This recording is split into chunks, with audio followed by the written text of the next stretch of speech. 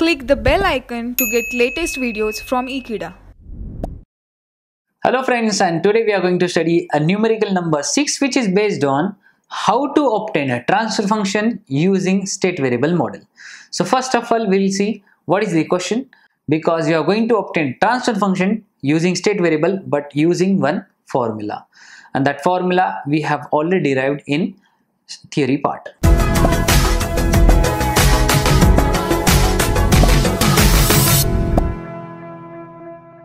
Problem number 6. Obtain the transfer function of system which is described by SV model. What do you mean by SV? SV stands for state variable model and TF stands for a transfer function. Here the state variable model is given x dash of t, which means this is my state variable. Now how to obtain or how to find out the state variables? Basically you can get the idea of state variables from the C matrix which is in y of t. Here this in C matrix we have two columns, which means we have two state variables. Let it be.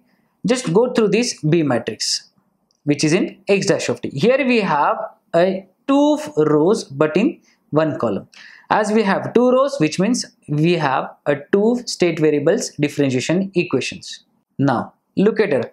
What is the equation of this matrix? It is a 2 cross 2. 2 cross 2 means what? Here we have on left hand side we have two state variables where the highest degree of differentiation is 1, and this x of t which is multiplied with this x dash of t. So this x of t is also having two state variables, which means from all of these equations or all of these models or matrices you can get the idea how many state variables are there in my question. Now we will move on to solution. Now this was my equation. I'm going to compare this equation with the standard form of state variable model.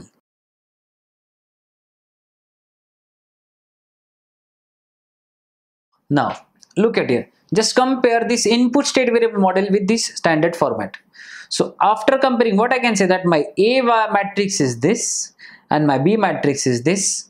Now if I compare output state variable model with this given equation, my C matrix is this and my D matrix is absent, so I can say that my D value is 0.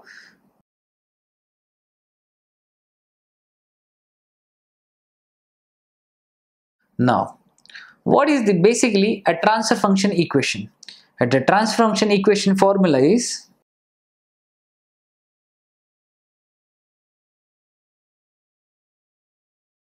C into Si minus A inverse, that is multiplied with B, and the whole result is added with D. But here the D value is 0, so my H of S's equation is C into Si minus A inverse into B only. Now, so after substituting D value, I have got this equation. So first of all we will find out Si minus A inverse value. But first of all we will find out the matrix of Si minus A. So basically this I is nothing but identity or unity matrix. So S is multiplied with that. Now how many rows and columns that you are going to choose? Just look at here. In my A, the row column is 2 cross 2. So of course here also we will use a 2 cross 2 matrix.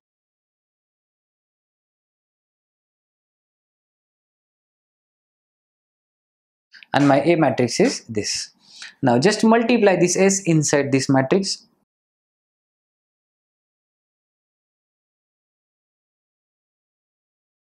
Now what is the next step? Just perform the subtraction. So how to perform subtraction? First element is subtracted from the first, the second element is subtracted from the second. So we'll do the same thing with all these elements. So S minus of minus 2 is S plus 2, 0 minus 1 is minus 1, 0 minus 0 is 0, and S minus of minus 3 is,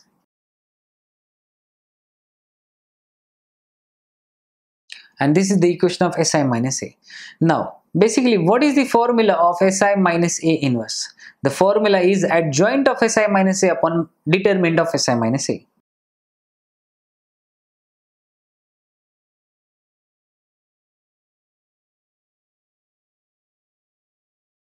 So I'll find out first of all Si minus A determinant, and then later on we'll find out the adjoint of Si minus A, and then we will substitute all this value in my H of S, that is transfer function equation. So let's say this is my equation number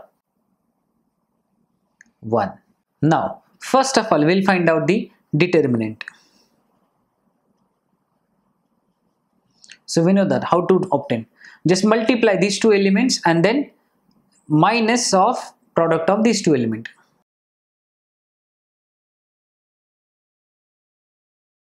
So 0 into anything is 0. So you will get the Si minus A determinant value from these two product. So S into S is S square. Now S into 3 is 3S, but 2 into S is also 2S, and 3S plus 2S is 5S. And 3 into 2 is plus 6. So this is the determinant equation. Now we will find out the adjoint of Si minus A. So how to obtain adjoint? Just replace these two values and multiply minus sign with these two elements. Well, this is the shortcut method. Now we will substitute both this value in my Si minus A inverse formula.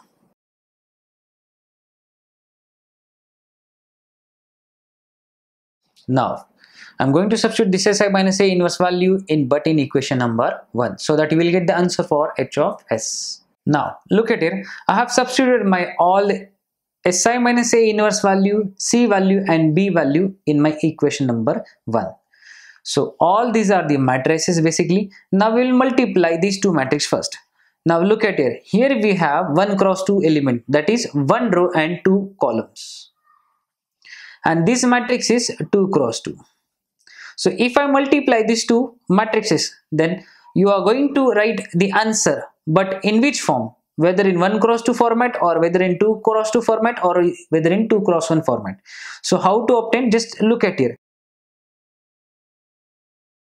Basically, this C matrix is multiplied with this adjoint of Si minus A. Now, the C matrix is having element 1 cross 2 and this one is having 2 cross 2. So just simply eliminate these two values. Now look at here, this is the value of row, next one is a column, here also next one is a row, next one is a column. So if I remove this similar element from this equation, then your result will be represented in 1 cross 2 matrices. Now, how to obtain this product? Now, as I said, you will get the answer in 1 cross 2 elements, that is 1 row but will have 2 column elements. Now, multiply this one with S plus 3. We know that how to perform the multiplication. Row is always multiplied with column. So, first element into first plus second element into second, that is 1 into S plus 3 is S plus 3. But minus 1 into 0 is 0. So, after adding 0, the answer will remain same, that is S plus 3. Now similarly, look at here, 1 into 1 is 1, but minus 1 into this whole value is, so as I said, your result will be in the form of 1 cross 2 element. Now I'll multiply this whole product result with this next matrix. And after multiplying these two matrices, this whole result is multiplied with 1 upon S square plus 5S plus 6. Now, look at here. How many rows we have? We have 2 rows and single column. Now, if I multiply these two matrices, then what will happen? 1 cross 2 is multiplied with 2 cross 1. So, 2 adjacent similar values will be removed. So, what you will get? Answer will be in the form of row into column. That is 1 cross 1 element you have. So, just look at here, 0 into S plus 3 is 0, but that is added with 1 into 1 minus S minus 2. And this whole result is multiplied with S square plus 5S plus 6. Now, 1 minus of 2 is minus 1 and minus S. So, what we have? Minus S minus 2, and this result is multiplied with 1, so answer will remain same. And this is nothing but my equation of transfer function.